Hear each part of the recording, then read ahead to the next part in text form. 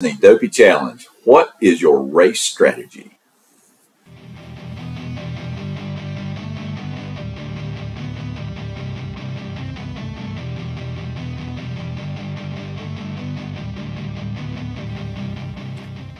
All right, Kevin, I'm at Disney.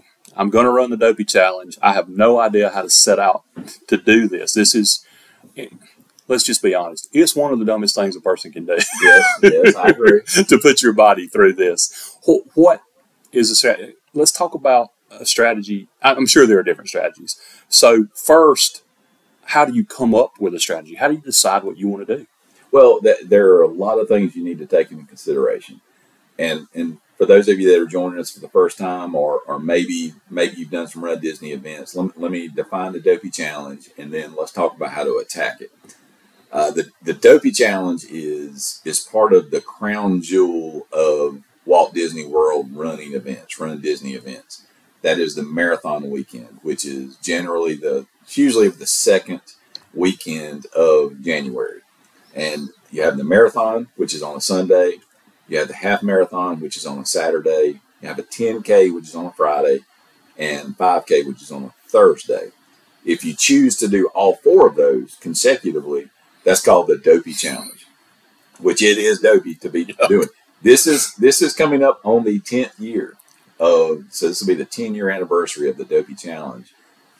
Some of those of us who are really, again, this is like one of the dumbest things you can do, but some of us are like really, really dumb. We're called perfect dopies. I mean, we've done every single one. Oh, wow. So I'm not exactly sure how many of those are left now because there was a virtual year, right. But there is a list of those, but it's not a lot of people have done all 10, but that is what the Dopey Challenge is. And so one of the things as I've done this now coming up on the 10th time, there's a lot of different strategies, and I've done all of these strategies. And I believe that what you have to do is you have to ask yourself a couple of questions. Number one, what's my why for doing the Dopey Challenge? And a lot of people have a lot of different reasons. A lot of those are very personal to them. But what is your why? Why are you wanting to take something like this on? And then the second thing is, what do you want this weekend experience to be like for you? Because these strategies will all give you a different experience. All right. Well, then let's start with the folks who are really, really taking it seriously, the marathon runners. Let's talk about those people first. What's the strategy there? Yeah, I mean, if marathon is the goal, and there are surprisingly there's a large number of people this will be their first marathon. Actually, for me, my first marathon was part of the Goofy Challenge, which started doing this before the Dopey was even started, which half marathon one on Saturday, full marathon on Friday. There's a lot of first-timers that will take on the Dopey Challenge, and this will be their very first marathon. So you've got those marathon people. Then you have people who are experienced marathon runners who want to come and they want to run. They want to race the marathon portion. Okay, so if that is your goal, then what you have to take into consideration is you are going to be the challenge that makes the Dopey Challenge the challenge is usually when you run a marathon, what you're doing is you're tapering, which means that you really slow down your training about 2 weeks out, and you're not running long mileage.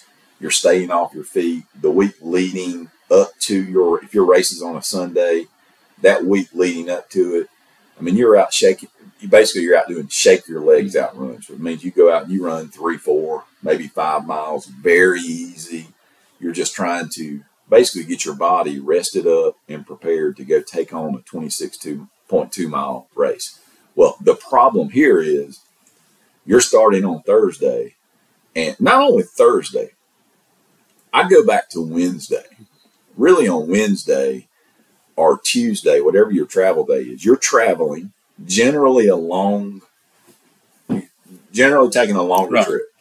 Not that many, relatively speaking, just locals that are running this race. So you're flying in, you're driving. I mean, when we drive, it's 7 hours. So you've got a long trip in, all the logistics of traveling.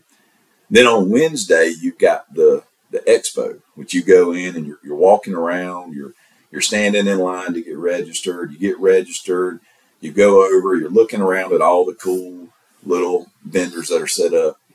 So you're on your feet, you're excited, all those things. Then you start on Thursday running in your 5K, your 10K, and then your half marathon on Saturday.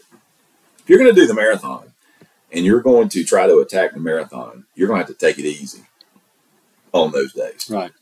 5K, don't go out there. And Jed, the problem is, the thing that makes the Run Disney event so awesome is the energy.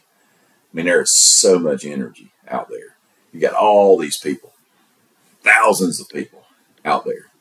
You've got an announcer up there. You got music blaring. You've got characters there. You got fireworks go off whenever you take off.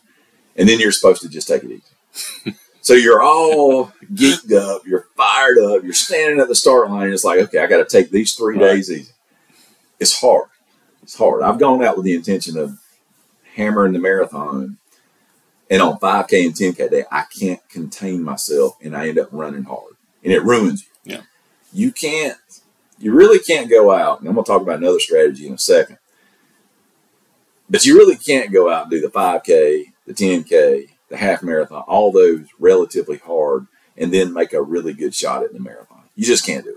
Your body's just not going to be able to recover, and it's not going to be in the state to be able to do it. So the key, if you're going to take on the marathon, is you have got, and there are a lot of people when they do this, they will walk the entire half marathon. But yeah, that's 13 miles of walking.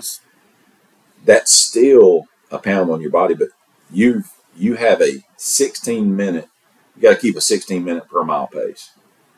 But if you're really going out to try to run the marathon hard, you're probably going to not be in one of the back corrals. You're probably going to be in mid corral or above.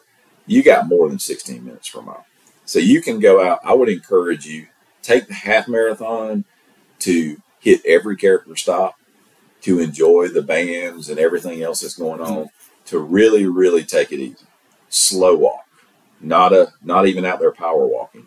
Just take it easy. For a lot of runners and type A people, that's really hard to do. Because, well, people are going to see my online posted results, and they're going to think, holy cow, it took her 3.5 hours to finish that half marathon. Forget about it. If your goal is a marathon, you're going to have to take that half marathon especially easy. 5K, 10K, you're out there early in the morning, just take it easy. If you want to, 5K, if you just want to kind of jog it, shake your legs out. 10K, if you just kind of want to run, walk, jog, walk it. Just kind of getting your legs shaken out, and then just walk that half marathon. Then you're going to want to take it easy on half marathon day. When you're done, we're going to want to take in some good recovery things. You may want to get a massage, take an ice bath, something to get those legs refreshed, and you're going to want to stay off your feet on that half marathon, which is Saturday. So after you eat breakfast, after you get your recovery stuff in, you're going to want to stay off your feet. You're not going to want to go home, go back to the resort and just sleep all day. Right. But you're going to want to stay off of your feet. You could go down to downtown Disney and watch a movie. Yeah. There's different things you can do, but you're not going to want to go to a park and walk around, walk 5 miles, walk 13 miles in the morning, and then go walk 5 miles in a park. So if marathon is the goal, then you're going to have to plan that week in those races, that 5K, 10K, and half marathon. You're going to have to take it easy. Check your ego at the door, and then when you get the full marathon day, you'll be in the best possible position you can be to take on that marathon. What if my goal is exactly the opposite? What if I'm going to Disney and I just happen to be running, and I want all the character stops, and I want all the picture spots, and I want all that other stuff? Is there a strategy for that? Yeah, there is, and a lot of people do this. A lot of people are going to Disney to have fun. Let me give a caveat to that. You better be training. And if this is the first of our podcast you're listening to, you need to go back to the podcast where we just talked about logistics and the real training has started, and what if I'm behind? That's the last Dopey podcast we just put out. Go back and listen to that. You better be training. You don't have to be out killing yourself, running super fast. Even if you're just out walking, literally every workout you're doing is just walking. That's fine. But what you don't want to do is put yourself in a position to where you're starting in the last corral and then you're having to keep a 16-minute mile pace walk, and you're trying to have fun, but you're exhausted because you haven't put in any training. You've just walked a 5K, walked a 10K, walked a half marathon, and now you're facing 26 miles and you're going to get swept off the course. That's not fun. So to have fun, you have to do the training. It's a different kind of training. Right. We just talked about that person that's trying to do the marathon and attack it. We'll talk about another strategy for the half marathon, which is actually the one I'm taking.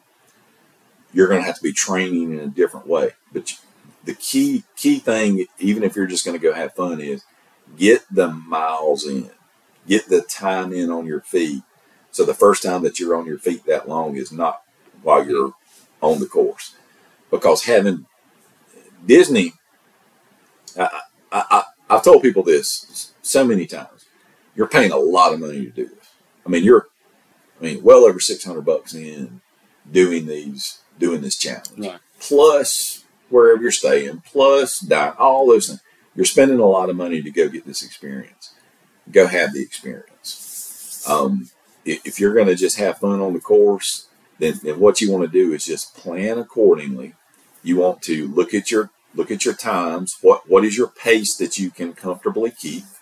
And then you figure out, okay, does that allow me the time I need to stop at the different character stops, and do the things that you want to do? Do you want to ride a ride? You need to plan these things, and then you're able to go out and do that. The key thing you need to keep in mind is that 16-minute per mile pace, especially if you're in the last corral.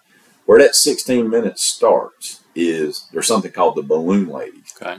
They're not official Disney people, but everybody knows who they are, and what they do is they are the last starters of the race. When they start, they're keeping on their watch. They're keeping a 16-minute per mile pace. Those balloon ladies, if you don't stay in front of them, then behind the balloon ladies are buses. And you get to certain points on the course. If you're not keeping that 16-minute per mile pace, they will sweep you. Okay. And what that means, they don't come by with sweepers. Right. But they put you on the bus. They put you on the bus, and your day's over. It is, that's a place you don't want to be. Right. That is high stress. Oh, I've talked to people that have been, and they're just like, I didn't have it. I wasn't prepared. And I was looking behind me, and it was like Darth Vader, just right behind me, just following me on the course. That's no fun. So if you're going to have fun, don't make the mistake of saying, I'm just going to Disney for the Dopey Challenge just to have fun.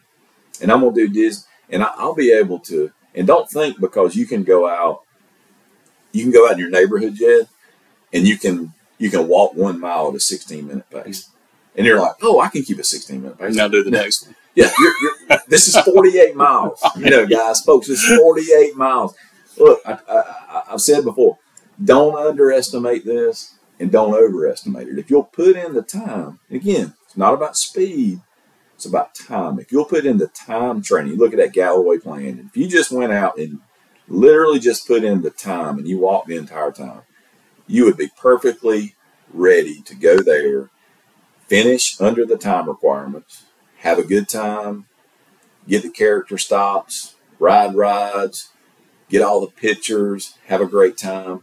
You can do that. But you still have to put in the training to do it. The Dopey is not something that you can fake your way through. Right. You just can't go out. You can fake your way through some things, but 48 miles, when you're standing on Sunday morning, and it's 5 o'clock in the morning, or you're standing there at 4:30 in the morning, and your legs are burning, sore, you're tired, hadn't got a lot of sleep. I'm not trying to scare everybody, but I'm just telling you, that Sunday morning, you're standing there and you're asking yourself a lot of questions like, why am I so stupid? Why did I sign up?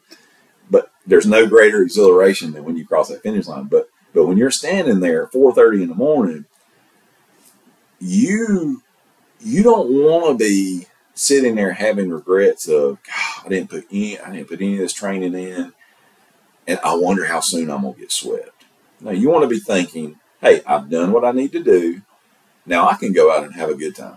Right. I can walk a little bit faster, or maybe I can even jog a little bit between the character stops, and I can stop and get all the pictures I want, and I'm not even gonna worry about those balloon ladies chasing me down. So if you want to have fun, probably, I don't know, I'd say a third of the people, third to a half of the people, they're going down just for the experience of, I love Disney and I want to go do this. And, that's awesome. Just don't underestimate that it is a really big task, even if you're just going out and you're going to walk the entire thing. All right. Well, that's those 40%. We'll go between a third and a half, and so that's those 40% of the people. And we've covered the people who are attacking the marathon. What about the rest of the folks? Are there a couple of strategies that they can embrace? Yeah, there are, and I will tell you what I think the best strategy is, and I'll keep that one for last. But the next strategy would be, and this is what I think is the craziest strategy, but there are some people that do this. There are some people that I know that are perfect dopies that do this. And generally, they end up blowing up, but that's what they want to do. Right. They're fine doing it, so that's what they want to do. And it's every race is its own race strategy. Okay. And what that means is, show up Thursday morning to the 5K, and you are all out. You're going to PR your 5K. You're going in, use PRs and flat. I'm going to go out and I'm going to hammer out the 5K. Okay. You hammer it out. Into that Thursday, you feel awesome. Man, I just killed it. Feel good. So you go do your thing, eat, do whatever you're going to do that day, come back and show up on Friday morning. It is literally like you're showing up for the 10K race at Disney. Okay. Forget about the 5K. It never happened. And there's no half marathon tomorrow. You come and you run the 10K as hard as you can. Generally, you run it really good, feel good. You even have a little confidence, like, oh yeah, I can do this. This is not a big deal. So you go do what you're going to do on Friday.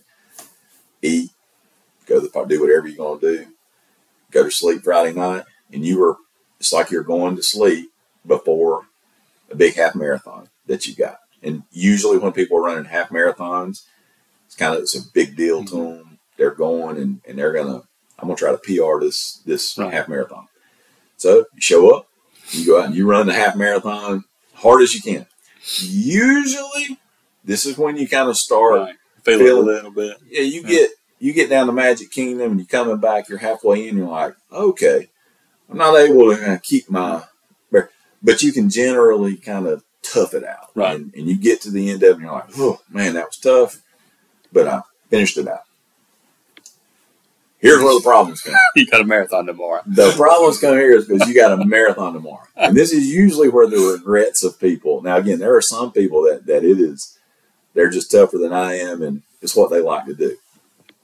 But then you've just spent, here's the problem. When you run, man, I would rather, if I go out and run a marathon, and I'm running marathon pace and running long mileage, I'm sore the next day. I mean, you feel it, but it's not like bad. Right. But if I go, like with my daughter who runs cross country, if I go run a 5K, local 5K, and I'm going out, I'm going to go out and hammer this 5K. Man, it wrecks my body for like 4 or 5 days. And because I'm running hard. Right.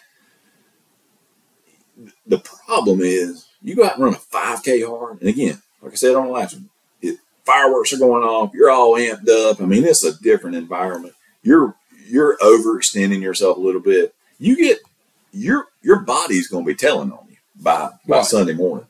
So then you're standing there Sunday morning, and you're like, man, what did I do? But you go out and you hammer out that marathon the best that you can. So that's every race is its own race. I mean, you treat all 4 days as their own individual events, and you go out and do it. Usually, you're going to pay the piper on Sunday. I was going to say, that doesn't seem like the best idea. What you see there is, and I've done this before, and probably the best shape I've ever been in to do that was a year that I did this. And I'll never forget when I got to, for those of you who have run before, back in the old course, you would run through, the animal kingdom. And when you would come out, and you'd come out on Osceola Parkway, you'd come through the parking lot of Animal Kingdom. Now it wraps back around the other way, but I'll never forget the feeling I had when I hit the Animal Kingdom parking lot. You're halfway at that point. And man, I hit a wall like I've never hit before. I mean, I was done, Jed. I mean, done. As close as I've ever come to quitting during the Dopey. I mean, it was, and my time up to that point was good. I had run a good half marathon portion of the marathon. But man, when it grabbed me, it just grabbed me. My body said, I'm done. You're walking. You ain't running no more. There's no more. And so you want to talk about a long march home. Oh, I bet. The long march home was the 13-mile walk at the end of that marathon. So I'll just, word of warning for those of you that decide to do that. There are some people that do it. Hey, fine with that. Now, let me tell you the last way and what I think is the best way to attack this weekend. And this is actually the one that I'm doing this year, the strategy I'm taking. And I call it the half marathon hammer. Okay. And what that means is you are going to try to hammer out the half. Everything else you're not worried about. All right. So 5K, 10K, you are doing whatever you feel comfortable doing, whatever you would do at a normal half marathon lead up to what you'll do that. And generally you're not going to be running a 5K 2 days before and a 10K. So what you're going to do is you're going to take those extremely easy, especially the 10K. Like this year, what I'll do is I'll go out and I'll run the 5K. Not going to hammer the 5K. It'll be kind of a jog. Just getting my bearings about me. 10K, I'm going to run walk it. And when I say run walk, jog walk it. Where slow, short stride jog, and then walk. I may jog for a minute or two, walk for a minute or two. Just slow. Just not extending myself, not just preparing myself for the half. I'll be making sure my nutrition's right, doing everything I need to do. I'll get in bed early on Friday night, and then I'll go out and I will make a run. Like this year, my goal, it's been several years before I've been under 2 hours in a half marathon. So my goal this year is to be under 2 hours in the half marathon, which is about a 9 minute per mile pace. So that's my goal. So I will go out, and on the half marathon, the only thing I'm worried about is my pace and getting to the finish line in my goal. So I'm not stopping for characters. I'm not looking at the band. I'm not doing anything. I'm going to be laying the hammer down and finishing that race in that time. Now here's what that means. That means that your marathon day is, and I really think this kind of gives you the best of both worlds. The last 2 strategies ago was have fun. Mm-hmm. Well, the best day to have fun is on marathon day, I believe. Because you get to see so much more? Oh, there's so much more. I mean, you start at Epcot. You run, now with the new course, you run through Epcot. You come back out, you run all the way down to Magic Kingdom. And on that road, you've got bands playing, you've got character stops, you got all these things. So you can stop for the characters, get pictures, take your time. You roll on down, you go through the Magic Kingdom. There's all kind of picture opportunities. You run through the castle, come out of there, you run by Grand Floridian, coming up what we call Cone Alley. But you run up to Grand Floridian, you can get some pictures. They got all kind of characters next to the golf course. Then you head on over to Animal Kingdom. And again, all through this, and you can ride rides, the ones that are open that you come to. You can just take it easy.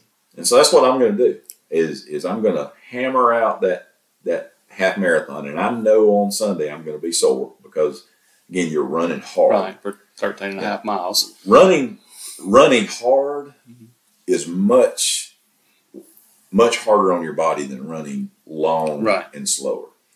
So that's what I'll do, and I'm just going to enjoy and have fun on the full marathon course, and not care one bit about my time, because it's, I'll be trained up to where I can, if I want to go out, if I want to walk the entire thing, which I won't walk the entire thing, but I'll be jogging and go to the character stop, get there, hang out with the people on the course, talk to them, and then, just finish up that full marathon, and I will have accomplished my goal, which PR, I mean, not PR, but got my time back under 2 hours for the first time in several years, and then able to go out and have a good time on Sunday, not killing yourself, not worried about a time there. So you kind of get the best of both worlds. And so, with these strategies, I think you need to decide what that strategy is going to be now, because it changes your training. Like for the half marathon hammer, you're going to have to be doing you're going to have to add in probably a little bit of speed work if you're really going to go make a run at a really good half marathon time. If you're just going out to have fun, then your training will be, I've just got to be disciplined in getting the time and the mileage in, even if you're just walking the entire time. Don't make the mistake of not training. If the marathon is the goal, then again, you're going to look at everything, and those long runs are going to be the key things in your plan that you just cannot miss. And and if you're going with every race is its own race strategy, well, then you're just crazy. And there's really nothing, you're not going to listen to anything anybody says, because it doesn't make sense to do that. But if you're going to do that, then I would just say, plan as you're doing some of these back-to-back training days, which there's training blocks inside Dopey where you'll run 3 days in a row, then practice some of those. And you may want to practice them hard to try to get used to feeling your body feeling the way it's going to feel, because it's going to be tough. So these are what I believe are the 4 main race strategies that you can have. And I think you need to decide what those are now, and then train appropriately for them. And again, just say, if you are, we're 3.5 months out when you're hearing this, 3 to 3.5 months out, depending on when you're listening.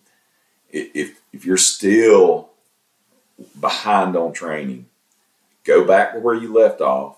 Don't jump in and start doing big mileage, because you'll hurt yourself. But stay consistent. Stay consistent, and you will be fine. Next podcast for the Dopey series, we've got two more things coming very quickly. We're going to talk about what part does strength training and flexibility, yoga, those kind of things, what should that be playing as you're getting into these bigger miles, and now you're on up, moving into those 15, 17, 20 miles, those type of runs coming. And we're going to talk about, we're going to give you a rundown of touring the parks, what that looks like, what has changed, and things that you definitely want to do. What's the Genie Plus system look like? Park reservations, dining, different options for that. We're going to cover all that in the next 2 podcasts. But above everything else, you have got to be being consistent. And as we end every podcast, listen very, very closely to these words, because they are true, and it's everything about who we are on the Do Hard Things Today podcast. And that is, if you'll do the hard things today, tomorrow will take care of itself.